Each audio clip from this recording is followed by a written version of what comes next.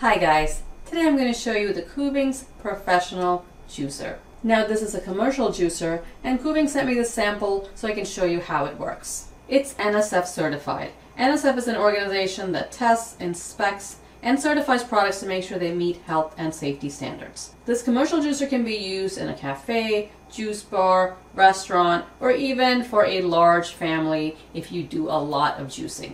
It's a cold press masticating juicer. Since it rotates slowly at 60 RPMs, it is quiet and shouldn't vibrate much. It's got a heavy-duty 200-watt motor and you can run it up to 24 hours. The slow speed prevents oxidation and separation of the juice, and you can store it in the fridge for a couple of days without it breaking down. The juicer is 20 inches in height, 7 inches wide, and 10.5 inches deep. The cord length is about 52 inches. It is heavy at 20 pounds. I'll show you all the different parts, how to put it together, and then start juicing. The base and the bowl are stainless steel. It looks like it is fingerprint resistant. This is the top set, and 2 of them are included with this juicer. Although this juicer can be run for 24 hours straight, it is recommended to change the top set after 20 minutes, or after you juice about 70 ounces or 2 liters. There is an arrow in the back of the base that you can match up with the arrow on the back of the feed tube. The back of the unit has the power switch, forward to start juicing,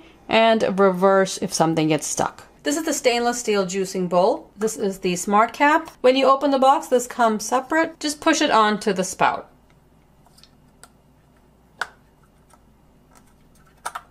The inside is very simple. There are no parts. It should be easy to clean. There's plastic around the bottom. When you're juicing, juice comes out of the spout and pulp comes out of this plastic pulp spout. There are 2 strainers, the regular juicing strainer and a coarse strainer. The coarse strainer gives you more pulp in your juice and is best for oranges and pineapple. It'll give you a thicker juice. On the bottom there's a gasket. There are 2 extra gaskets included in case this one wears out. This is the juicing screw, a pusher, a juice cup that holds 48 ounces or 1400 milliliters, a cup to catch the pulp, the feeding tube, slide this tab, and the flap opens. The feed chute is really wide at 3.5 inches or 88 millimeters. You can juice whole apples and tomatoes since the feed chute is so big. Close the flap and slide the tab over, and you can put in carrots, celery, smaller ingredients. This is the lid opener. In case the lid gets stuck, you can use this tool to open it. For cleaning, there's a rotating brush. Insert the strainer right into the brush, and you can just turn it back and forth under running water. It's an effective tool to clean the strainer. There's also a brush you can use to clean, and a second brush that you can stick in the spout to get anything that is stuck. It's best to clean the juicer right after you finish juicing. Don't wait, because everything will dry up and it'll be harder to clean. When you first get the unit, wash all the parts in warm soapy water and dry. They're not dishwasher safe. The base can be wiped down with a damp cloth and dried. All the parts are BPA free. I'll show you how to assemble the top set. You've got the bowl. Put the strainer in the bowl. There's a red dot on the strainer that matches the dot on the bowl. The juicing screw next. Push it all the way in. Then the lid. We've got the red dot, open and close. Just match up the red dot with the red dot on the screen and the bowl. And just turn it to close. Now the top set is assembled. It simply sits in the base. Now the juicer is assembled. Place the juice cup in front of the spout and the cup for the pulp on the side. If you want to mix different types of juices in the bowl, you can leave the smart cap closed. I always leave the cap open though, because you never know when the bowl's going to fill up and overflow. You might not keep track of it. So it's best to leave this open all the time. While you're juicing, you'll be able to see the ingredients getting crushed through here and also see if anything is stuck. If anything gets stuck, turn the switch to O and then hold the reverse button until the food dislodges. If that doesn't work, turn the juicer off disassemble it, and then clean it. With this juicer, go slow. It's not a centrifugal juicer. You can't throw apples and oranges in here really fast and expect it to be processed very quickly or effectively. Spend the time to cut up produce to get the most yield and avoid clogging. Otherwise, you're going to spend more time stopping and reversing or even taking off the top and disassembling it if something is stuck. There's a manual that's included, a really nice recipe book, lovely pictures, and there's some tips and information like celery juice helps with acid reflux, bloating, IBS, acne, eczema, and many other inflammatory issues in the body. Green juice recipes, lemonade, strawberry banana delight, banana boost, blueberry spritzer, pretty much juices in every color. Also a very important quick guide. It tells you how to prep different fruits and vegetables. Like apples, pears, strawberries, tomatoes, you want to remove the stems.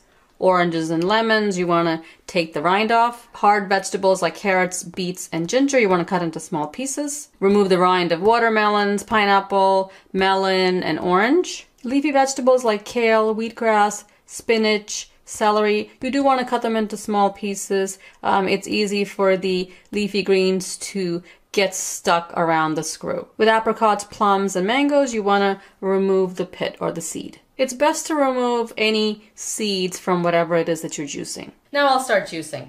I'm going to use whole apples. They will fit in the chute. These are smaller apples. If you're using large apples, you do have to cut them up. I've washed them, just going to take the stem off and juice them. I'll also cut up these carrots and then juice them. You don't want to just throw them whole into the juicer. Lots of kale. Just tear them into small pieces.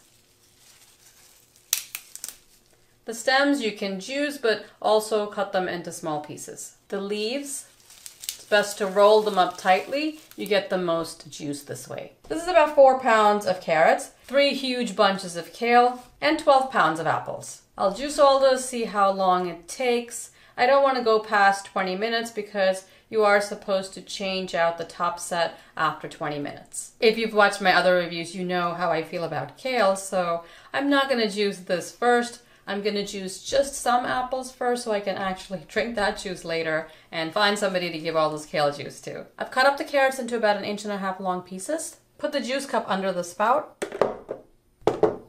and the pulp cup to the side. The top set is assembled.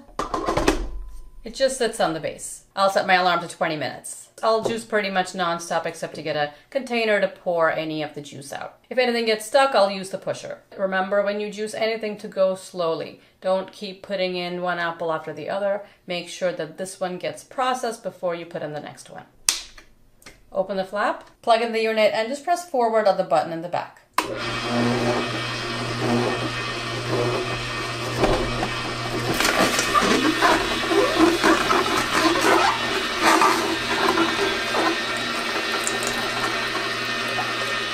Make sure the spout is open.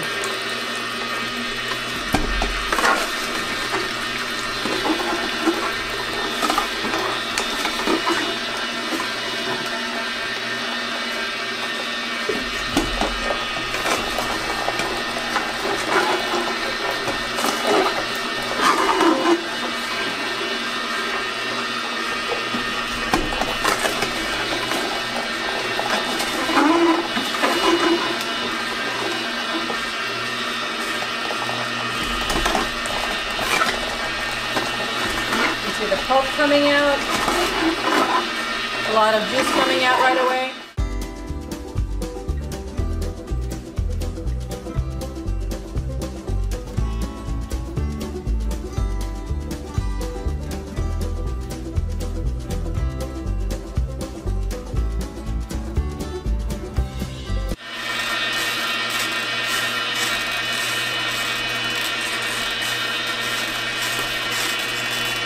You can always close the cap and pour out the juice.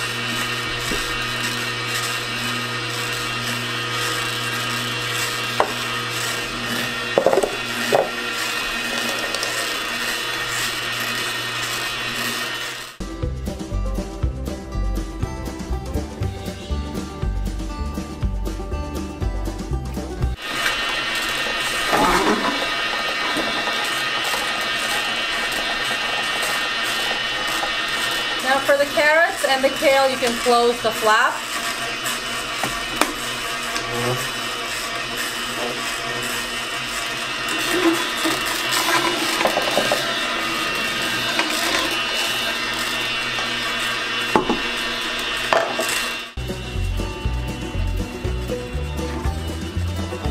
You can alternate the carrots, kale, and apple.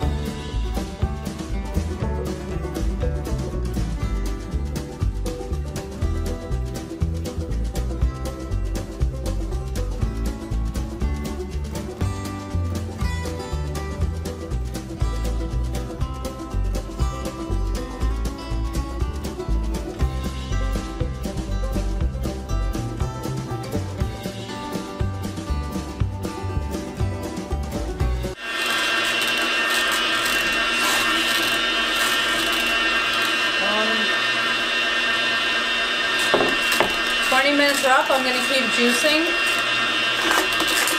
Nothing's gotten stuck in the meantime.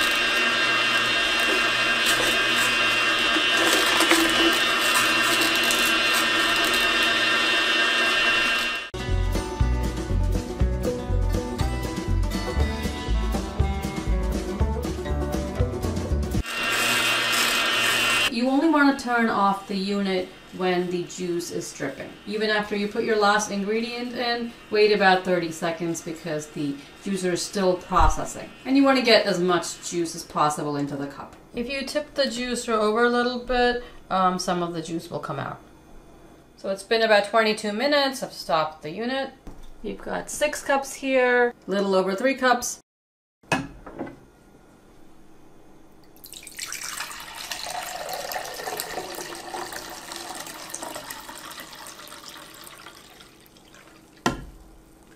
That's 4 cups, and this is at least another cup. It's a good amount of juice. I could have probably fed the chute a little bit faster, but I like to be careful and not overload the machine. So almost 15 cups of juice in 20 minutes. The green juice is pretty tasty actually, only because I added the apple. It's pretty much what I say in every juicer video because I'm not a big fan of kale juice. This tastes really good because the apples are sweet and they overwhelm the flavor of the kale. The carrots are also sweet, so that helps. The apple juice,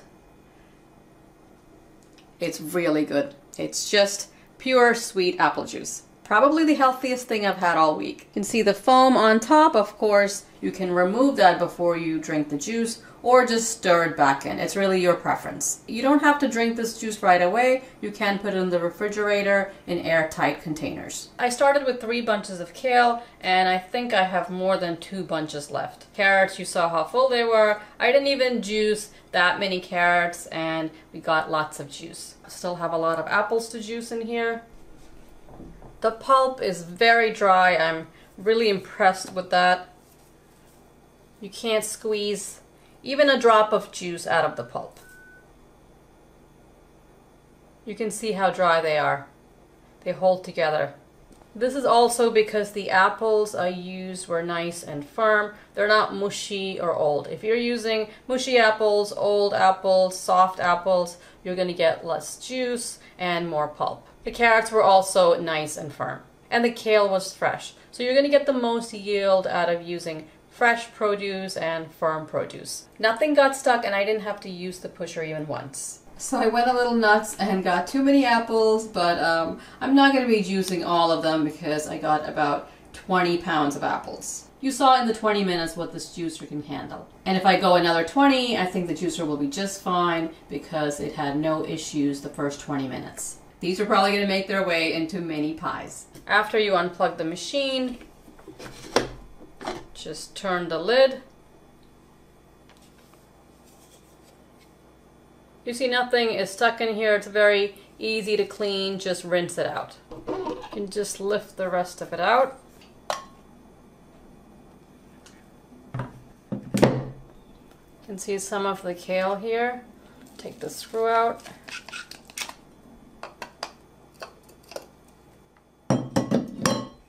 The kale is fibrous, but because I cut it into small pieces, nothing wrapped around the screw and got stuck.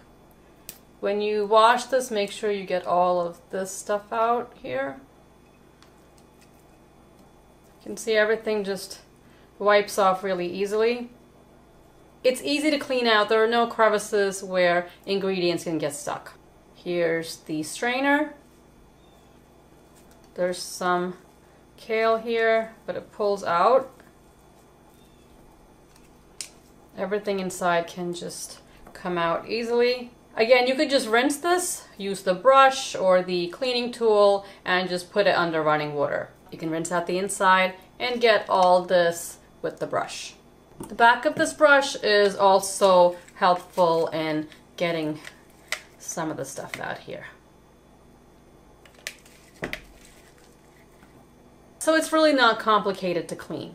You can pull out the spout and clean that. I just rinsed all the parts and it was very easy to clean. The part that takes the longest is the screen, but even this only took about 2-3 minutes. Just use the brush and really scrub the screen to get everything out. You want to make sure all the holes are clean and clear so juice can flow out easily and you'll get the most yield. The lid is very easy just to rinse out.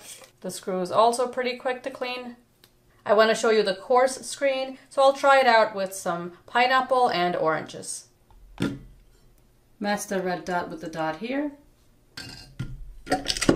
Push the screw in. And the lid.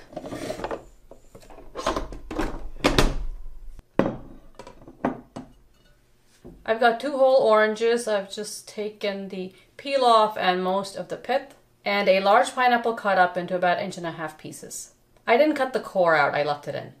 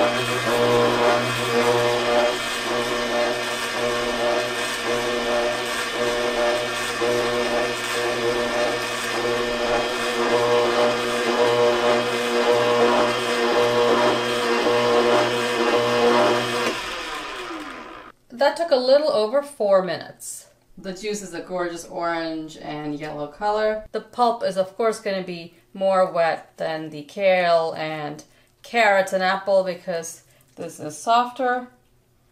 There's only a couple of drops of juice you can squeeze out of this. This is just about 4 cups of juice. You can see the foam on top. Of course, you can imagine orange and pineapple together. It tastes amazing. There's barely anything in the lid. I cut the pineapple up, so there really shouldn't be anything in the lid. Again, nothing is wrapped around the screw. It's pretty clean. The course screen has some pineapple, just like the kale in here. This will also clean up pretty easy because you have the brush to scrape all this off with. There's really nothing in here except a little bit right by where the spout is, but you can even push it up and it'll come out.